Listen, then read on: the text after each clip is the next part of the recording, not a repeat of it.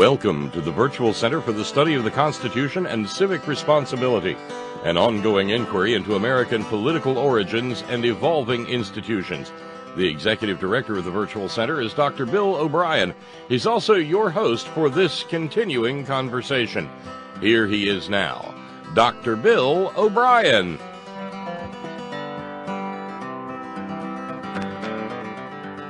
Go, Bill. Thank you, Bob Kincaid. Thank you, Bob Kincaid. Welcome to a Tuesday edition of the Virtual Center for the Study of the Constitution and Civic Responsibility. Today is Tuesday. It is the last day, the 31st day of October in the year 2017. It is Halloween, as I'm sure everybody listening knows. And it is yet another beautiful day here in Appalachia, and I hope it's a very beautiful day where you are as well.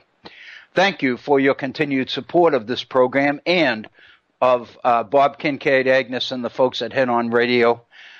We really appreciate your continued support and loyalty and your willingness to hang in there with us. And I saw online the other day that Bob began his 13th year of broadcasting on this network. That's just amazing to me, absolutely amazing. And I actually forgot to mention it yesterday, but I did want to congratulate Bob, and let me do it now because that's an incredible feat. Given the fact that there's not the kind of money that usually we associate with the media, there's no money pouring in, and this is more than anything I've ever seen, a labor of love, and I think it's just an incredible contribution that Bob and Agnes and those folks make to keeping the public informed is, I guess, what I could say. Thanks, Bill. You're welcome, Bob. And let me start off by explaining and apologizing for the fact that we started the program a couple of minutes late today because Bob and I were in a heated conversation and we kind of lost track of the time. And what we were talking about was the article in the New York Times referenced yesterday called The Lost Children of Tuam, which is about the Irish children born out of wedlock, that this absolutely miraculous woman named Catherine took her time and basically made the determination and the decision to dig up information on these children and find out something that had been buried for so long and that people didn't want to talk about, and everybody was looking the other way, and just an incredible and powerful story, well written.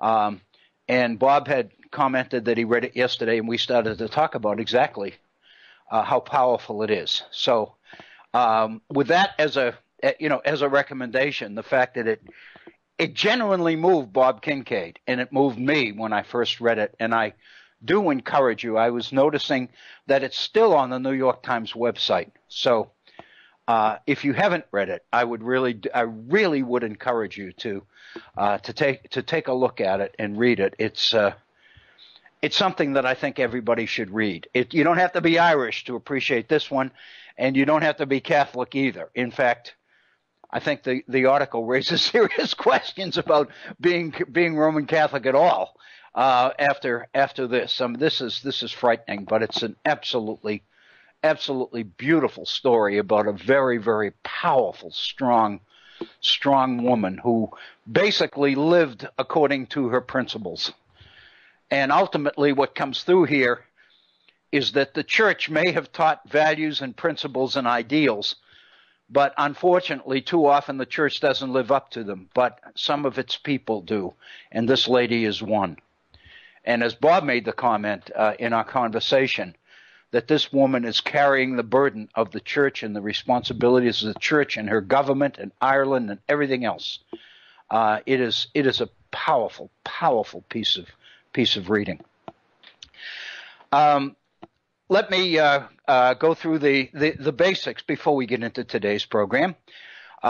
First of all, getting on the air. We would love to have you on the air. I keep saying that, but I do mean it. We would love to hear from you. And if you are inclined to comment on some of the issues of the day, and of course with the first indictments coming out of the Special Counsel Robert Mueller's office and the reactions to those indictments and what this might mean, and is this the beginning of something bigger and bigger, and is is the noose getting closer, tighter, and I was just reading on the Washington Post an account of yesterday at the White House and the reactions to the Mueller indictments. And one of the people in the White House had made the comment and said, the walls are closing in on us. And the story of the president staying upstairs yesterday morning and watching television news accounts of the indictments and the reactions and all the rest of it. It's really pretty powerful stuff. So if you'd like to comment on those or on some of the things we've talked about here on the Virtual Center, by all means, we would love to hear from you. Just go to Bob Kincaid Horn on Skype, and that'll get you into the studio, and Bob will get you on the air. If you'd like to share your thoughts with me in an email, I'd be glad to get them on the air in your name. Just send your email to me, waobrien906 @gmail.com. That's waobrien, OBRIEN 906 @gmail.com. And I draw your attention to our Facebook page. If you are a regular user of Facebook, and millions of folks are, then you know how easy it is. Just go to facebook.com, and that's the home page. And in the search box at the top, just type in the Virtual Center for the Study of the Constitution, and you will be on to our Facebook page. And there are a number of postings there. I put 2 or 3 on there over the weekend, and I'm sure that I'll be putting a few more on there as well. In the next several days, I know that I'll be putting a few on there. I've got a couple of things in mind that I think I want to address on Facebook. In fact, our program today is going to deal with one of these issues, and it deals with the issue of higher education, which we really started to get into yesterday. I've already mentioned the Mueller indictments and what they might mean. It's obviously the topic of conversation in all the media outlets, all the talk shows on terrestrial radio and the cable news programs as well. I think everybody's talking about it and what they might mean, and it's very interesting because the one thing that I've noticed in this whole scenario leading up to this indictments is the shield that seems to have emerged around Robert Mueller. I think that one thing I've begun to notice is that nobody really well, let me take that back. That's not true. I was going to say nobody attacks the credibility of Bob Mueller, but indeed there is a concerted effort to try to jeopardize the integrity of Mueller in order to have an impact on what might be coming out of the Mueller investigations. But the fact of the matter is, prominent Republicans and Democrats alike attest to the professionalism and the quality of objectivity of Robert Mueller for the most part. And I think that's very important. In response, the White House, in response to suggestions or implications that there might be a move afoot to replace Bob Mueller in order to stop some of these indictments, that particular possibility is getting negatived all over the place. Nobody even wants to go there and talk about it. And so I think basically we've reached the point where there's no turning back. And I think the decision has been made by those who are most frightened by what the Mueller investigations might turn up, that there's really not much of an alternative at this point except to basically suck it up, if you will, and kind of trying to ride out the storm. And that seems to be what's happening, at least for the moment. We spent a little bit of time yesterday on the president's tax cuts. And of course, the fact of the matter is there's a lot happening this week, but all of it, it seems to me, is being pushed onto the back burner, if you will, by the Mueller indictments. Friday, the president leaves for a 12-day trip to Asia. and he will visit not only Japan and South Korea, but Beijing as well. And there was a teleconference yesterday from Beijing with Xi Jinping, the president of China,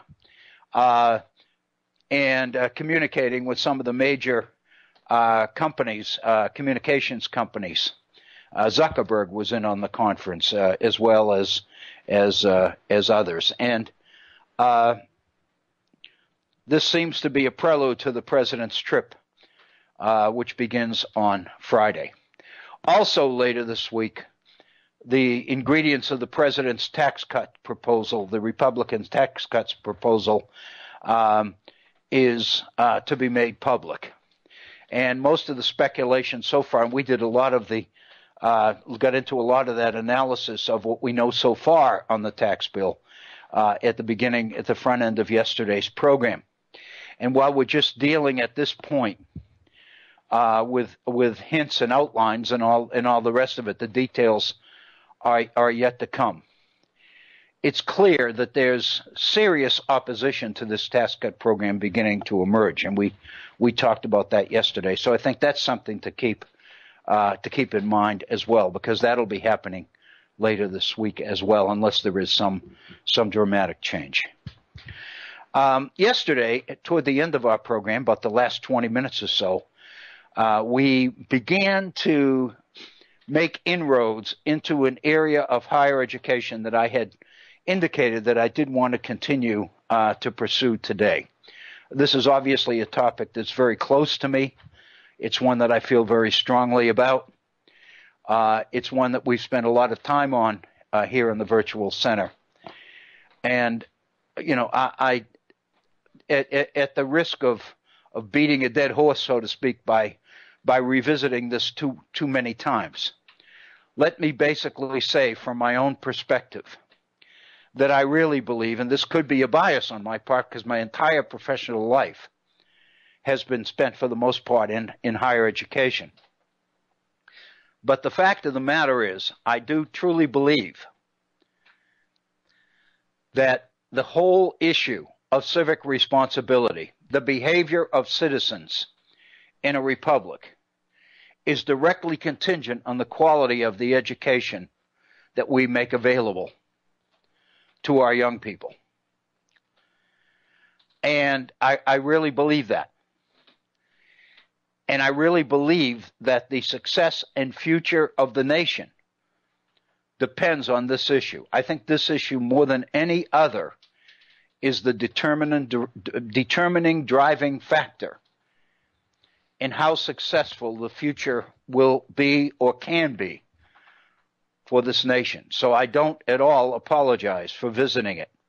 I think that in a popular government like this one, where citizens are expected to play an important, informed role in the direction of the nation and its priorities, and the way basically society chooses to deal with its own people, I think education has an incredibly important role to play. And if I tend to be critical at all, and I am in many areas, it's because I believe that higher education specifically, education generally, higher education specifically, has been woefully deficient in its responsibilities to the nation in terms of what it is doing and what it refuses to do in the area of educating our people. And so I continue to push this issue because I believe it is very important. Over the last few days, as I mentioned yesterday, over this past weekend, two what I think are incredibly important pieces of writing surfaced. One of them, an article by Marilyn Robinson in the latest edition, the November edition of the New York Review of Books. It is a book that she is getting ready to publish, and this article in the New York Review basically is a synopsis of what she will say in book form when it comes out in the near future. The title of her article in the New York Review is the same title that her book will carry, which is What Are We Doing Here? And it deals with the issue of higher education, specifically with the issue of the humanities and the values of the humanities. What are they worth? What good do they do? Why do we continue to spend so much time and give so much attention on humanities education? And basically, her overall theme, it seems to me, raises a question that has come up previously over and over again. And yesterday, in the introductory comments I made at the end of our program on this particular issue, I went all the way back to Benjamin Franklin and Benjamin Franklin's role during the creation of the College of Philadelphia in the 18th century. And Franklin's plea for more useful education, for education that was more useful to the professions, more specifically to commerce and to business. And basically, Franklin's argument was very, very practical, very direct, and very common sense, very honestly. With the emergence of entrepreneurism in America, with the emerging growth of urban areas like Philadelphia and Boston and Baltimore and New York, it seemed to him, that our educational establishment, our colleges, universities, not universities yet, but our colleges, should put much more attention into the practical education of students so that students could pick up what they needed in order to get a successful beginning in the field of business. And the assumption being, if we had more intelligent people with better education and better training in this area, the overall impact on the standard of living in the country would be greater. The results would be much more fruitful because the people involved in starting and operating our businesses would be better educated, more informed, more insightful, better trained, and better able to make the kinds of decisions that would not only drive their own businesses forward, but in the process would drive the nation and its commercial expertise forward as well. And then I believe that I mentioned yesterday, and I'm touching bases here, the so-called Yale Report. That was a report written on higher education by the Yale faculty in 1828. Of course, 1828, for those who are really into American history, of course, is the very important election in the early 19th century, the election of Andrew Jackson in the election of 1828. So that's what makes the year 1828 significant to most people. In that year, this Yale report was published, and it was in response to exactly the same considerations and concerns that Benjamin Franklin had expressed earlier, namely that our educational establishment had to get with it, and our educational establishment had to retool itself in order to fall into line and begin to support the priorities of a growing commercial base in this country, as well as a budding industrial base as well. We weren't looking, obviously, at this point, on industrialism per se. That comes later in the 19th century. But what we're looking at is the importation of factories from Europe to the New World. And we're beginning to see textile mills emerging in New England. We're beginning to see the first stages of what is going to be in America the Industrial Revolution. And what this does more than anything else is put pressure on institutions like Yale to upgrade and modernize their curriculum and get their curriculum more in line with the priorities of the nation at the time. And in response to that, the Yale faculty puts together its report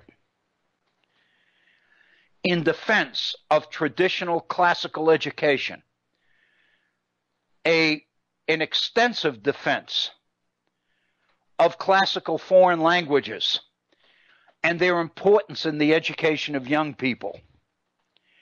And one of the major themes of the Yale report is that an undergraduate college education for young people in no way should seek to educate students in what they are going to need as a career foundation for their future as business people, as entrepreneurs, as budding capitalists. The purpose of an undergraduate education, the Yale faculty argued, was principally to teach students how to learn so that they can continue to learn through their working lives. To build the foundation, to establish the core, if you will, and I use that word very advisedly, given all the emphasis we've had in recent months and years over the so-called Common Core. Because the Common Core is based upon the same kinds of assumptions that the Yale report is based upon. Namely, that there is a certain set of core subjects. There's certain foundation of knowledge that all educated people must have. And the degree to which this Common Core, this curriculum foundation is established, is going to determine future knowledge. It's going to determine the individual's ability to continue to learn throughout his or her, because that's true today, but at that time it was his working lives. Basically, the idea was that learning is content driven, and that the intellectual skills, the so-called cognitive skills that are associated with quality learning, become the tools for future learning. And applying those skills to the basic core content subjects needs to be the foundation of an undergraduate education. And that's really the basis of the Yale report. So it is a report that is driven primarily by an effort to respond to the calls for a more useful, economically driven education for young people. And I think that's the issue. So this debate between the humanities and more career-driven education has been going on for a long time. With the Industrial Revolution, of course, the vast majority of the masses of our people end up going into the industrial segment of society. They end up either working in factories, many of them, or into middle management positions within an industrial environment. And that once again renews the debate over the issues of practical education versus much more abstract theoretical education as reflected in the so-called humanities and social sciences, if you will. With the emergence at the beginning of the 20th century of the so-called progressive movement and John Dewey's influence on education and the implication or the pressure to make school, now we're not talking higher education so much, we're talking basic grade school education, grades 1 through 12. We're talking about the idea, Dewey's idea, of looking at education as what he called preparation for life. And the assumption is that what children are taught in school needs to more directly pertain to what these people are going to need and be doing for the rest of their lives. The assumption being, of course, that if you can tell, if you know ahead of time where most of your students are going to be headed, then it only makes sense to retool the education system to prepare students for being successful in those particular endeavors.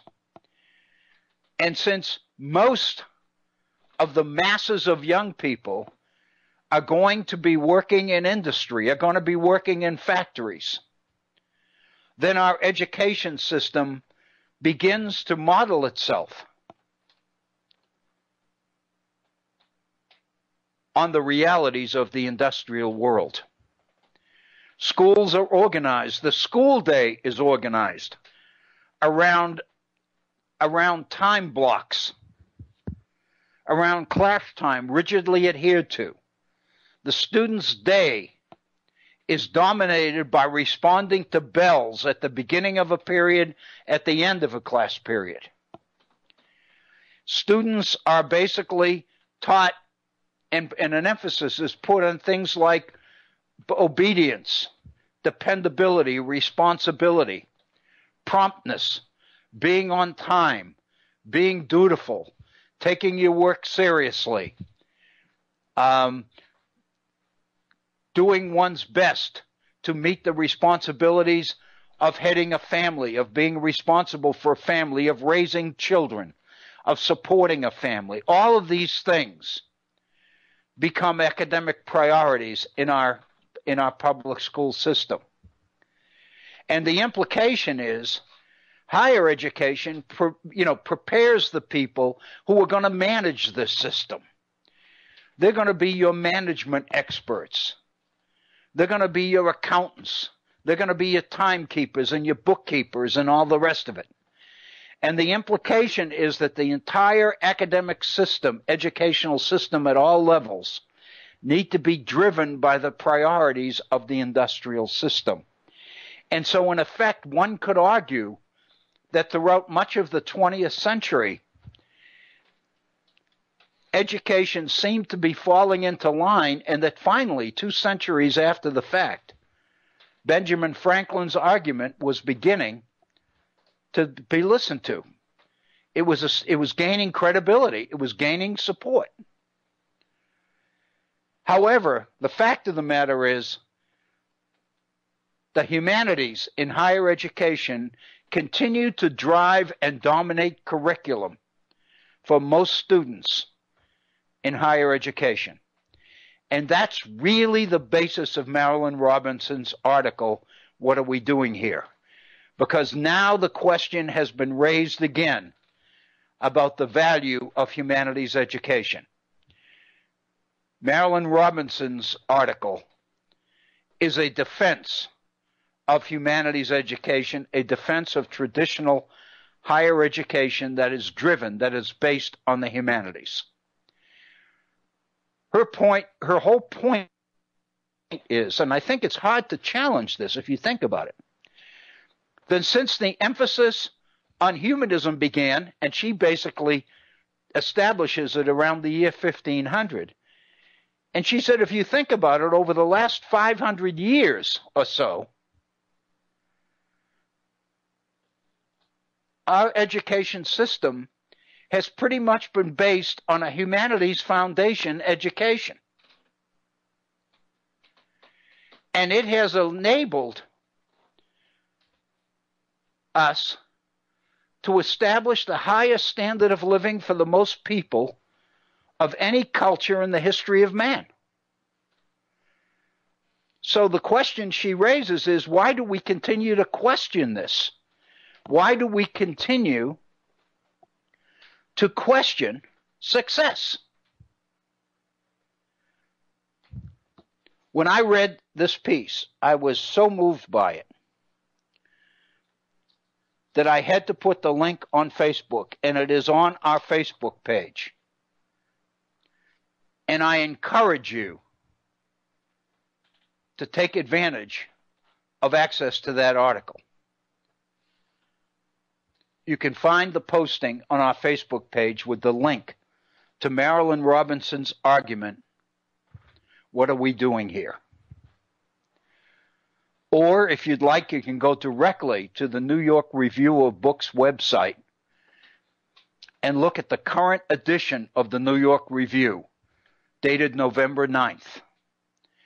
And you'll see "What Are We Doing Here" as a feature article. It's online. It is available.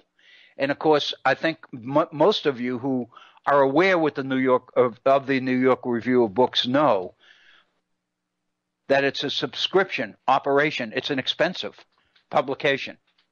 While it is available online, probably 2 out of every 3 articles are restricted to subscribers. A very select number of the articles in each edition of the New York Review are made available to the general public. This article by Marilynne Robinson is one of those. You don't have to be a subscriber to the New York Review of Books in order to have access to this article. In my posting on Facebook, I addressed the following issue. This is what I said in my opening paragraph as a way to indicate why I believe that Marilynne Robinson's article is one that is definitely worth a read. The value of the humanities, contemporary threats to an appreciation of books, literature that speaks to the value of every human being, the danger that the culture of the modern university is once again under attack because of its persistent adherence to curriculum that highlights the humanities.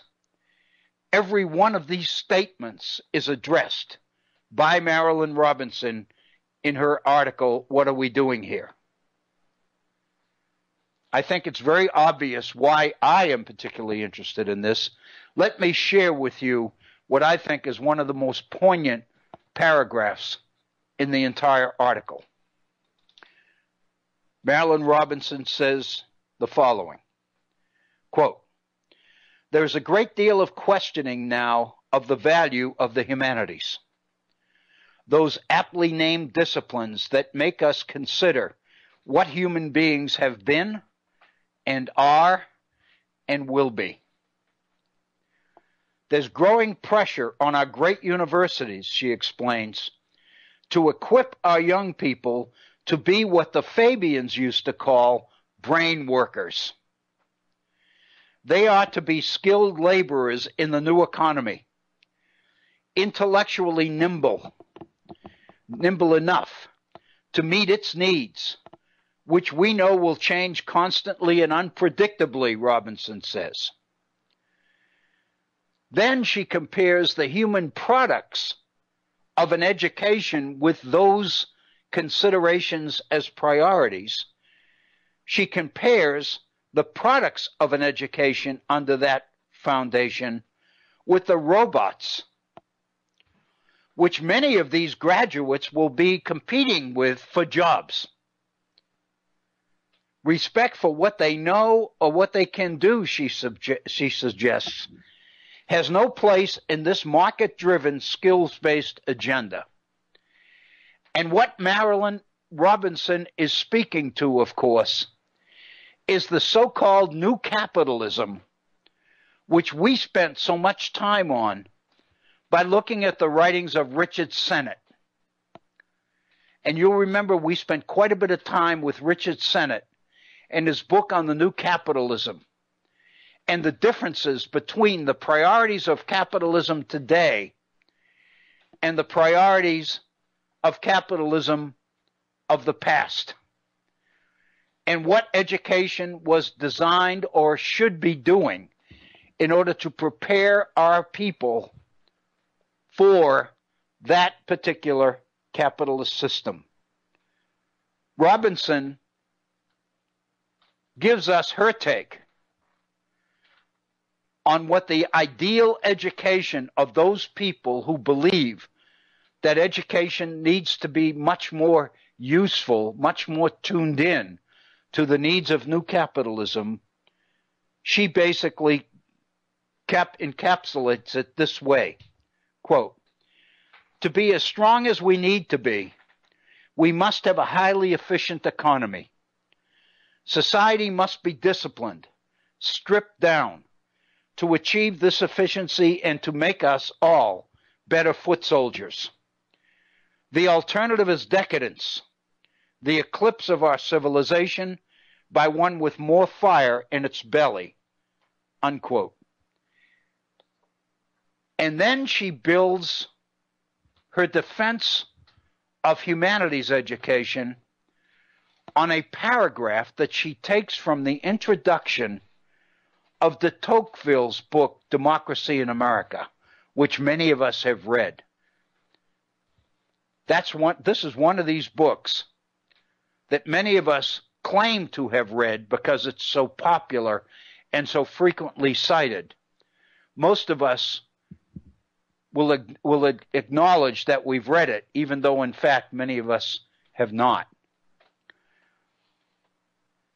But the paragraph in question from de Tocqueville's introduction becomes the key to her whole case in defense of the humanities. Here's that paragraph from de Tocqueville. "From the moment when the exercise of intelligence had become a source of strength and wealth, each step in the development of science, each new area of knowledge, each fresh idea had to be viewed as a seed of power placed within people's grasp. Poetry, eloquence, memory, the beauty of wit, the fires of imagination, the depth of thought, all these gifts which heaven shares out by chance, turn to the advantage of democracy. And even when they belonged to the enemies of democracy, they still promoted its cause by highlighting the natural grandeur of man. Its victories spread alongside those of civilization and education. Literature was an arsenal open to all, where the weak and the poor could always find arms," unquote. Basically, what de Tocqueville is talking about here is the benefits of humanities-driven education and the direct contribution that such education plays to democracy. What humanities-driven education does, de Tocqueville is saying, and Robinson obviously believes, what humanities education does is make the key ingredients of democracy available to the masses through literature. Specifically, poetry, eloquence, memory, the beauty of wit, the fires of imagination, the depth of thought. All of these things, which traditionally education has made available only to the elite, the humanities makes available to everybody.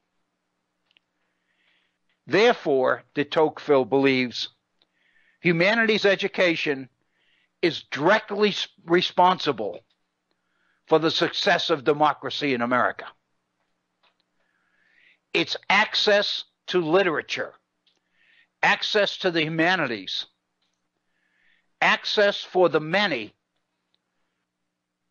to the ingredients of a humanities education that sustains democracy.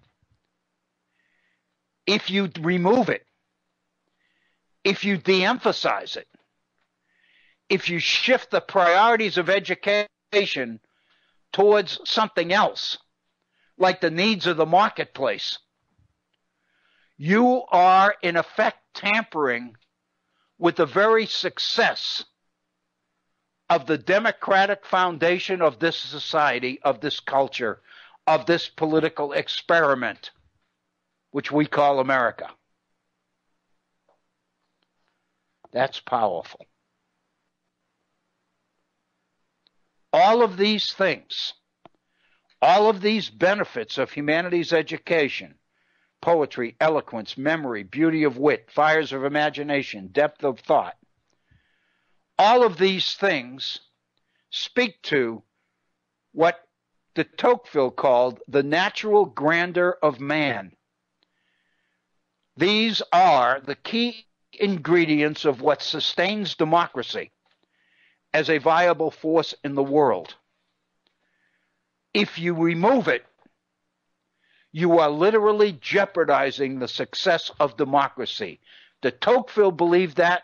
Marilynne Robinson believes that. I believe that.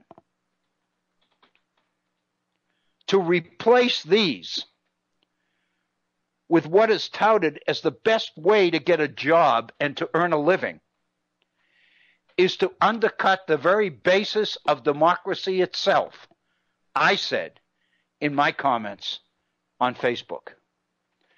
Those most responsible for trying to do that, the question is, are they really aware of what they're doing? They may not be. But on the other hand, they damn well might be. And if that's true, that's even worse. Because we wouldn't be blundering into a mistake. We would be being led into it. The fact of the matter is, many of us,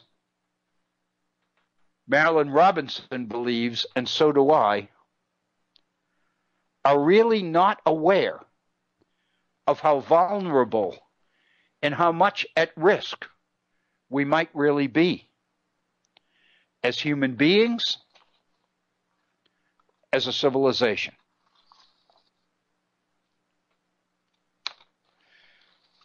Robinson shares with us a story. It's one line in the article, but it really jumped out at me. She tells a story about her conversation with a cab driver who told her that the world was something he never knew might even interest him. And then he read a book. Think about that. I never knew that the world was anything I could even care about. And then I read a book.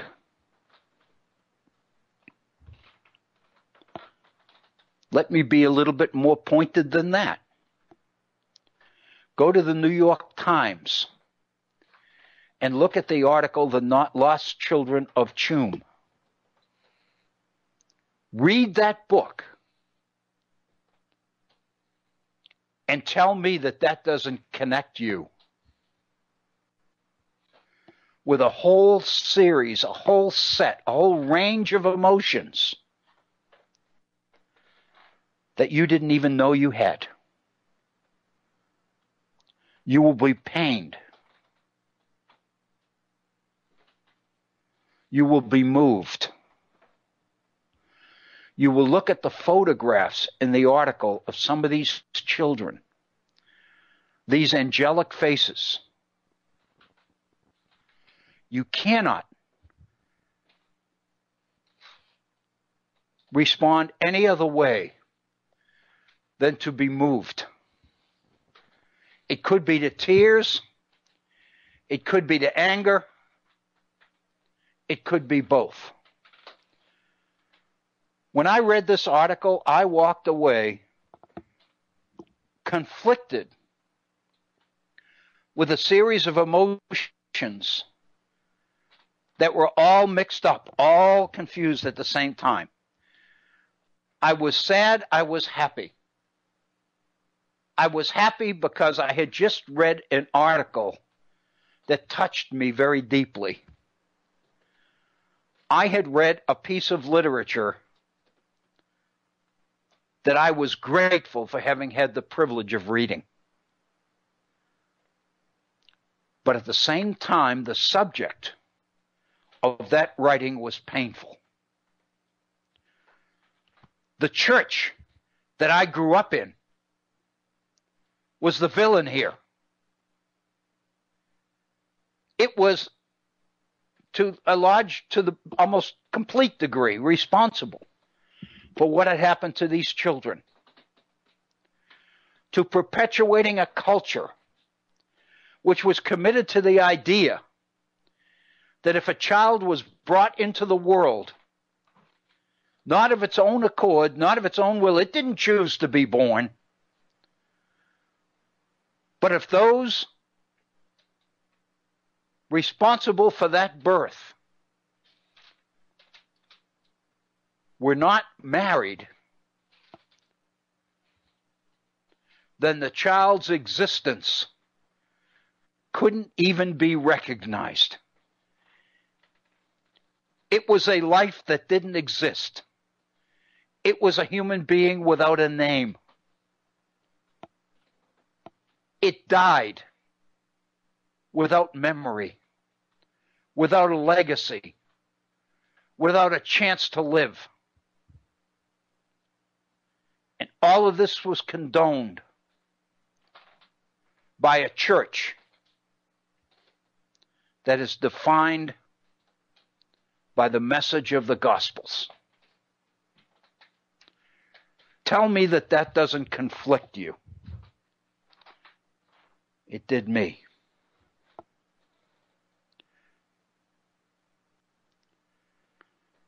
Toward the end of Marilynne Robinson's essay, I focused on Facebook on a sentence that seemed to me to basically be the bottom line of this whole argument about humanities education and the value of it. And this is what Marilynne Robinson says. The object is clear: to create a virtual army out of the general population who will compete successfully against whomever for whatever into an endless future at profound cost to themselves. Unquote. That's what those who argue for more practical, more useful education are asking us to do. They are asking us to surrender access to those intellectual and emotional experiences that make us human. For many years, I've been focusing on this in a lot of my teaching. What is the final purpose of education? I believe that the purpose of education is to teach us to be human. We are born as human beings. But until we are educated, we really aren't human. When we are educated into being human, it's only then that we can appreciate what being human means.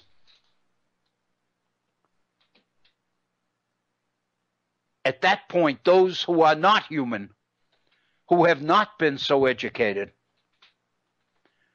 stand out. They become very clear to us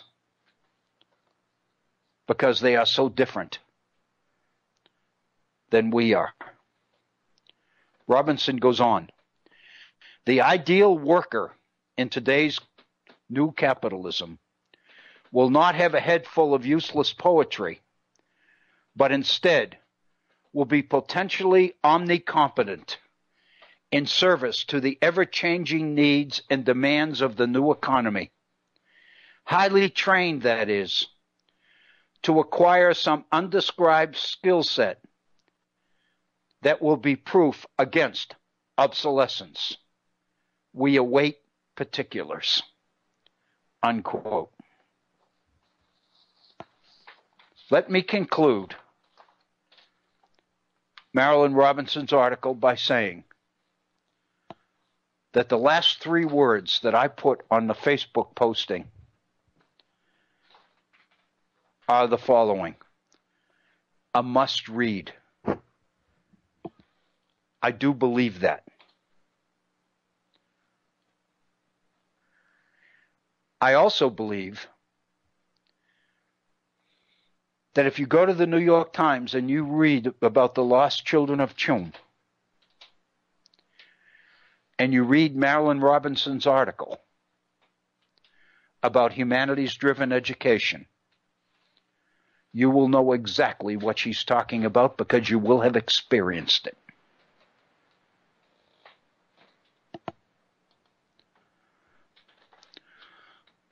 I believe that this is an incredibly important and powerful message. There was another article that was published this past weekend. It wasn't exactly on the same subject, but ironically it was. It's an article by Frank Bruni that appeared in the New York Times. It's dated Saturday, but it appeared in Sunday morning's New York Times book review section. The title of it, Too Many Colleges Flunked Trump 101. Obviously, this particular article by Frank Bruni touches on politics, which most of the articles, I would suggest, in our major publications seem to do of late. Frank Bruni goes to a publication. I don't know how many folks are familiar with this, but it's a publication in higher education, the title of which is Inside Higher Education. It includes articles directly pertinent to higher education, to the things that are happening in our colleges and universities and in our classrooms. And what Bruni reminds us, or tells us, is that every year Inside Higher Education adds new questions to an annual survey that it administers to college admissions officials. This particular initiative each year is designed to get the latest update on what student recruits, what college admissions people are looking for in students. Bruni's interest in this particular subject is driven by the election of Donald Trump last November, because the new questions on the Inside Higher Ed survey, Bruni says, were inspired by Donald Trump. On Facebook, I made a specific point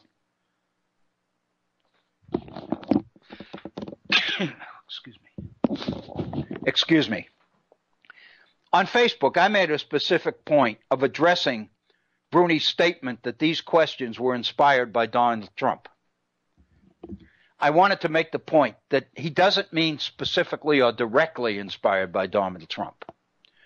What he means is these questions are informed by or inspired by the election of Donald Trump, by the fact that so many people voted for him, and the results of the election were not anticipated or expected by anybody, theoretically. Let me rephrase that. By anybody who mattered, in quotes. There are a number of people who believed that there were enough disgruntled people in this country that Trump could win. But the pundits, the pollsters, the experts never believed it, right up until the very end. They believed Hillary Clinton was going to win this election.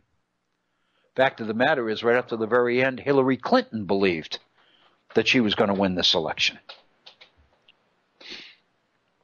Basically, the new questions on the Inside Higher Ed survey spoke to the following: whether their schools had intensified efforts to recruit students from rural areas.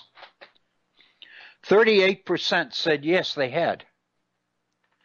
30% said that their schools were looking harder for and at students from poor white families. This speaks to the idea that President Trump's base, those that got him elected in states that he was never expected to carry, were uneducated, working class whites, poor whites. That's what the surveys have told us about the election.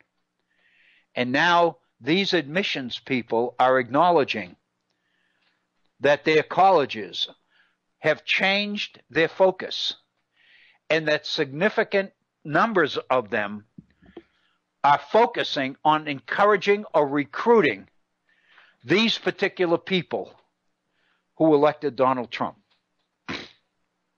8% of those who responded to the survey said that they were looking for what they believed to be politically conservative students, unquote.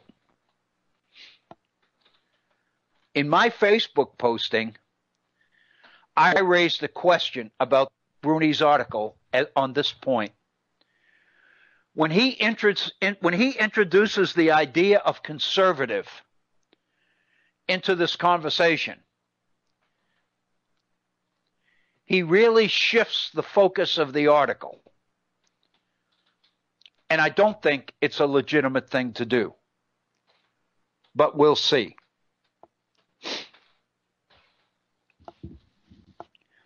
These people were obviously the estranged, the disaffected, the angry, the frustrated. They elected Donald Trump. Scott Jacek, who's editor of Inside Higher Education, was interviewed by Frank Bruni for this article. And Jacek said the following about the election and about the nature of these voters. Quote, after the election, he said, I sensed from talking to leaders of colleges a lot of soul searching about the fact that college presidents and students assumed that one thing was going to happen on election day, and it did not. Some people woke up the day after the election and realized that every surrounding county voted in a different way than the college did, unquote. Let me emphasize that particular sentence. Some people woke up on the day after the election and realized that every surrounding county voted in a different way than the college did, unquote. That sentence seems to speak to the disconnect between institutions of higher education and the communities in which they're located. I would suggest to you that that's a problem. That's a higher education problem. I can relate specifically to that because where I'm broadcasting from,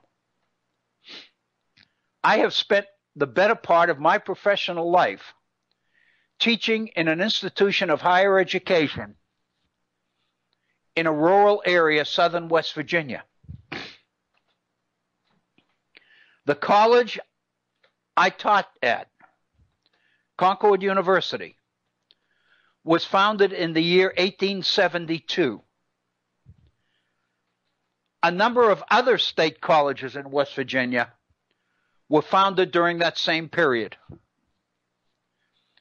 The state of West Virginia, after it was created in 1863, was following through on the mission of the idea of land grant colleges. The idea that institutions of higher education had a responsibility to uplift the communities in which they lived by educating the people around them.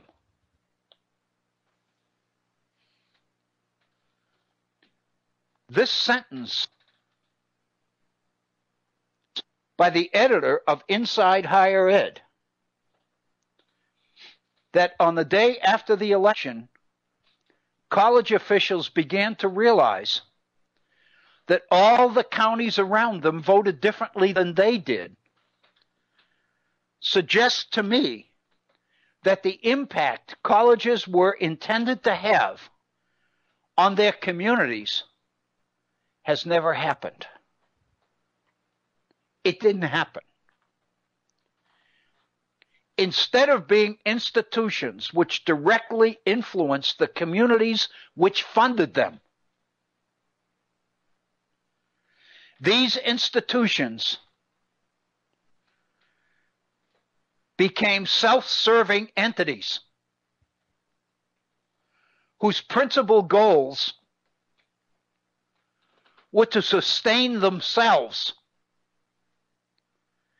and keep themselves isolated and removed from the peoples and the communities around them. The people on the campus developed a mentality of elitism and superiority, which convinced them that they were better, more important, and more intelligent than the communities around them. And the only way they could sustain themselves was to isolate themselves from that very community. And so the irony of ironies in education, higher education in this country, is that our higher education institutions have made it their mission not to serve, but to self-serve. But at the same time, to continually deliver the message to taxpayers that they were performing a public service by educating the best and the brightest from amongst the surrounding population. But I would suggest to you that educating the best and the brightest is an exercise in futility for the communities. What colleges were doing was identifying and recruiting the best and the brightest from the local community, isolating these intelligent students from their own communities and educating them to leave, not to serve.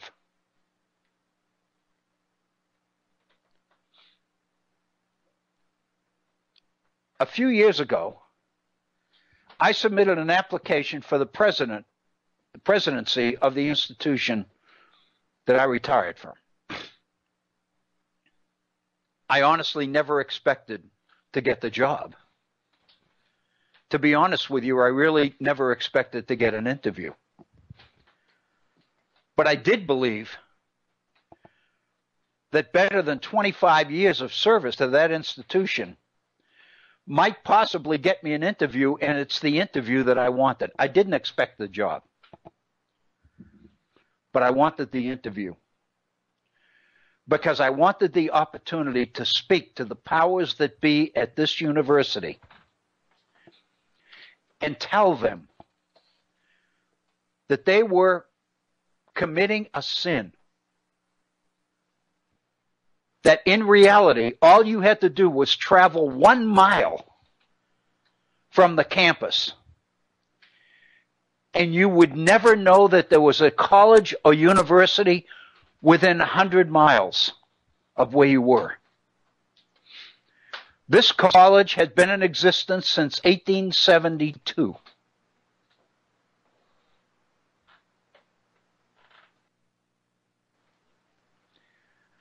And in all that time, it has had almost no impact on the surrounding community.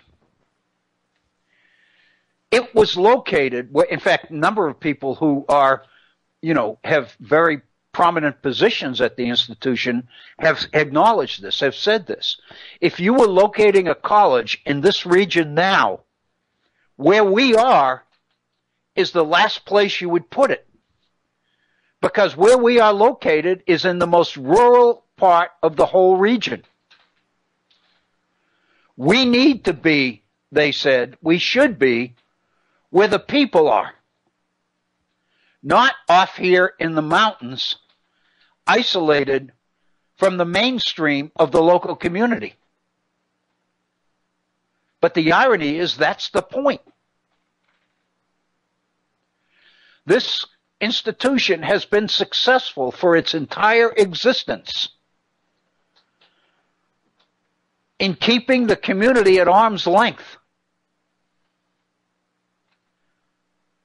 and establishing a culture which is totally different from that in the communities around it.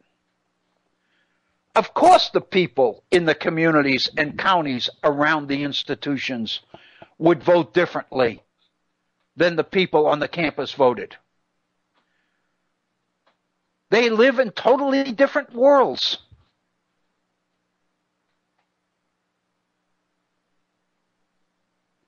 My problem with Frank Bruni's article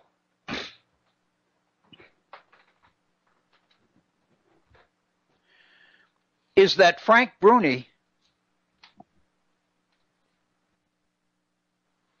from this point on, makes this article more about politics than about higher education. In one sense. In another sense, he doesn't, and I'll get to that because we do have a little bit of time left in today's program to address this, and I think it's a very, very important issue.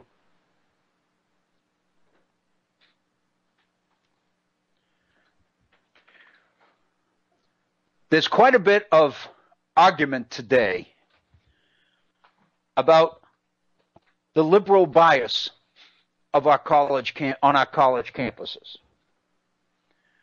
The fact that our institutions of higher education have become hotbeds of liberalism, and that to a large degree, these liberal institutions, these liberal campuses, have gone to great lengths to keep conservative points of view from infiltrating the campuses. We're seeing it today in a number of examples of college communities, university communities, that have held demonstrations against certain conservative speakers who have been scheduled to come to that campus, and then their speeches or their presentations have been canceled because of demonstrations and the dangers of people getting hurt. Conservatives have been making a conscious effort to try to more accurately balance our college campuses by finding ways to bring more conservative points of view to the campus. The concern being that students who are being educated on our campuses are being educated by liberals. They graduate as liberals, and their education, consequently, has been very ideologically biased and one-sided, heavily weighted to the left side of the political spectrum. Bruni addresses this issue. In 2013, he says, the University of Colorado at Boulder welcomed its first scholar in conservative thought, a specific teaching position created to bring someone from the right to the campus each year. In 2015, Jonathan Haidt, social psychologist at NYU, at New York University, founded something called the Heterodox Academy an organization that promotes intellectual diversity in higher education. A growing number of educators have been speaking about the possibility of an affirmative action program for conservative professors because of the hugely disproportionate percentage of liberal faculty, especially in the humanities and social sciences. Bruni's position or argument is that Donald Trump's election both imperiled and emboldened this movement. To some college administrators, Bruni said, it was proof that the barbarians were at the gate and that students needed safe spaces more than ever. Understanding what happened on November 8th, many campuses believed, was less important than fighting to make sure it didn't happen anymore. And this is a quote from Bruni. The idea that the only people who voted for Trump have missing front teeth is so extraordinary. And yet I think that's largely what people in the academy think, said Jean Yarbrough, a conservative professor of political science at Bowdoin College in Maine, who acknowledges that she herself voted for Donald Trump. These faculty members, she added, consider the election of 2016 an illegitimate election. They're not worried about being out of touch with America, she says. Others, however, are genuinely concerned. Inside Higher Education recently published an article in which college placement advisors said that some clients wanted to stay clear of certain elite schools like Yale and Brown that struck them as being overzealously progressive. Michael Roth, president of Wesleyan University in Connecticut, wrote an article in the Wall Street Journal recently in which he said, quote, to create deeper intellectual and political diversity, we need an affirmative action program for the full range of conservative ideas and traditions, because on too many of our campuses, they seldom get the kind of sustained scholarly attention that they deserve. Basically, then, what Bruni is pointing out in this entire article is that there is a recognition that our colleges have become too liberal, that they've become too unbalanced ideologically, and that the fact of the matter is they've lost touch with the communities around them. The people around them elected Donald Trump, while the people on campus would never in God's world dream of casting a ballot for somebody like that. And what Bruni's message is that colleges and universities are now beginning to recognize their own biases. And they're now beginning to realize that they've got to become more ideologically balanced. They've got to have more conservative faculty members, and especially they've got to start recruiting more conservative students. Because if the communities continue to go in one direction and the colleges insist in not going in that direction, then these institutions will become even more removed from the service areas that they're being funded to serve. It'll become a total disconnect. Let me suggest to you a major problem with this. It's not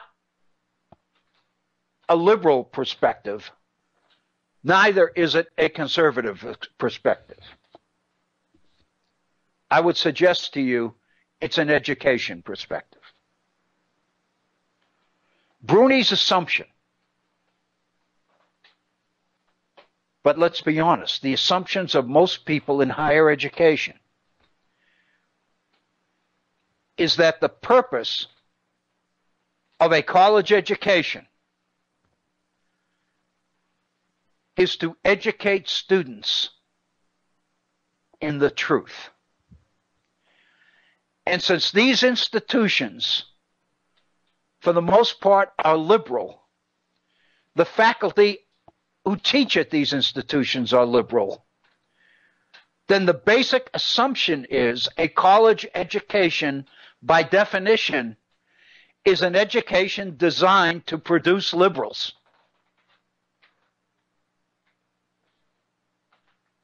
It is really not education at all.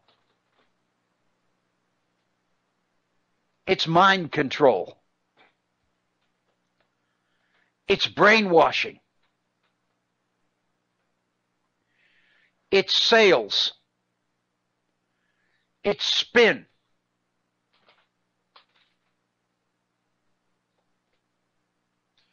It's ideological mind control.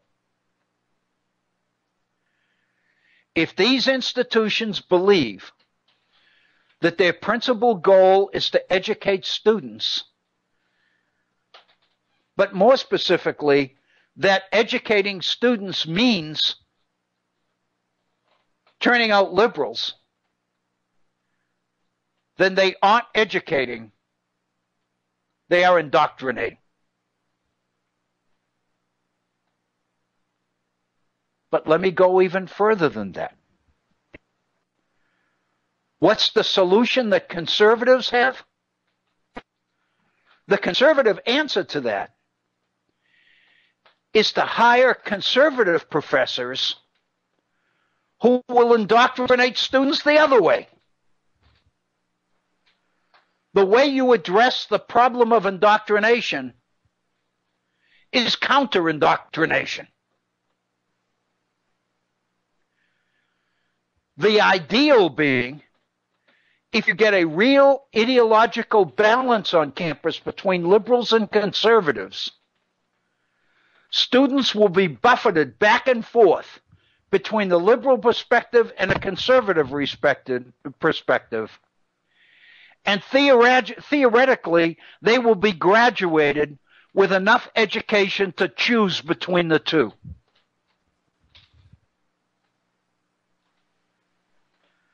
I would suggest to you that that's the most frightening aspect of this entire argument, because it suggests that there's really not a clear perspective on what education really means in any of this. A solid quality education, I would argue, would equip students to recognize bias, whether it was liberal bias or conservative bias. They would be educated enough to recognize spin. Hey, Bill. Yes, Bob. Just to steal the last few minutes from you, I have to tell you that you've been on fire today. And this is one of yours for the ages. That this day is, this program is. And are you kidding? No, I'm not kidding. Oh my God! I don't blow. Okay, I appreciate that. 15 years is a little late for me to start blowing smoke at you. Okay, buddy. But that having been said, you said something a minute ago that just went, bing, and the little choir of angels fired up and everything. You said, we've got this idea that the purpose of higher education is to teach students the truth. And I'm one of the, because, I don't do faith. I don't believe in things, generally speaking. And so a lot of time when people use the word truth, my mind inserts the word facts. Right. Because if in mathematics and the sciences, we deal in facts. Like I'm a mathematician. Right. Yeah, no. But there are parts, and those are parts of the liberal arts too, mathematics and biology and chemistry. Right, exactly. There's no faith-based chemistry, okay? There's no Right. conservative chemistry. There's no conservative physics. And so what you were saying there a minute ago just kind of made me bark at the moon, because what it is, and I'll speak plainly, these clowns go absolutely, these right-wing clown academics go absolutely hog wild if a black kid gets into college in front of a white kid similarly skilled or similarly intelligent. On the other hand, they want their wingnut welfare. They damn well demand their wingnut affirmative action. You're exactly right. But the fact of the matter is, by the time you get to college, like I said, there's no conservative or liberal algebra. There's no conservative or liberal geology. What you do with it can be conservative or liberal. Right. But it's not. Where the trouble comes in is that stuff that makes us quintessentially human. Right. And that's your anthropology, your sociology, your literature, your poetry, your music, your dance, your theater, your painting. You're back to Marilyn Robinson's article here. Yes. It's what makes people human. And so in reality, then, when we talk about the purpose of education, these people believe is to teach the truth. The purpose of education is to teach students the skills they need to find the truth. Bingo. It is to teach people to seek the truth. A long time ago, when I was getting ready to go off to college, I just saddled up my dinosaur and everything. I had a very, very good high school teacher who looked at me and said, I want you to understand something before you leave. You're not going, she said, we've spent the last 12 years of your life giving you the basics so that someday you could learn. Right. And now you're going to go to college and you're going to learn how to learn. Right.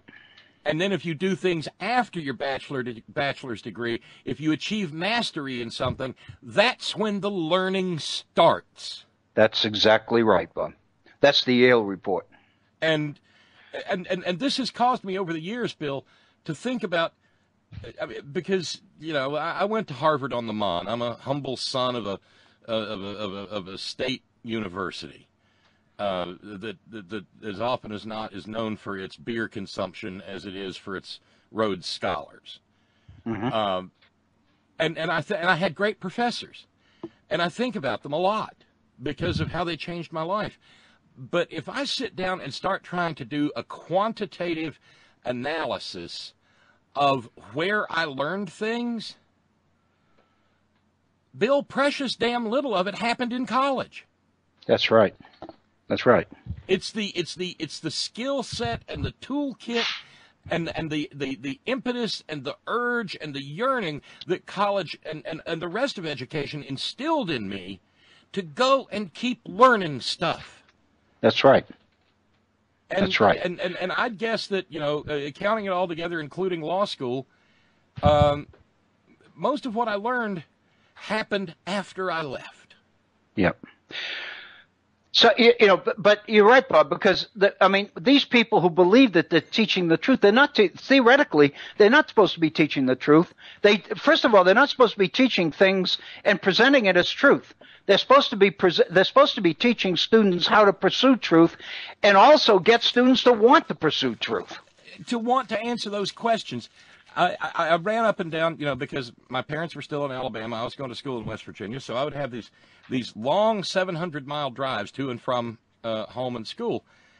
And when you're by yourself in a vehicle for that long, all you do is think. Right. And it's pretty valuable time. Well, it's extremely valuable time, and you start trying to forge connections. Right. And I think back to the famous last words of Socrates. They were all gathered around him there. He'd been convicted for corrupting the youth. And he looked at them and he said, Socrates, what is truth? Socrates, what is beauty? Never, never do one of you say, Socrates, hemlock is poison. Mm-hmm. That's a joke. Mm-hmm. But the fact of the matter is, what is truth and what is beauty is very different from Socrates' hemlock is poison. Yeah. Bob, I think we probably need to. Well, if you don't mind. No. If you don't mind, I'd like to go back to this tomorrow if we get a chance. Oh, absolutely. I'd love to, because I really think this is important. I think this is a nail you can countersink if you set your mind to it. Yeah, I think this is something we really need to drive home, because this is important. Thank you, Bob. Oh, thank you, Bill. Thank you so much for a wonderful afternoon. Thank you, Bob. I appreciate it. Thank you, everyone, for your continued support of the Virtual Center. I hope that we will see you tomorrow. We'll be on at our regular time, which is 1 p.m. in the East. I hope you have a wonderful evening. Be kind to each other. We look forward to being with you again on tomorrow's program here at the Virtual Center. Thank you.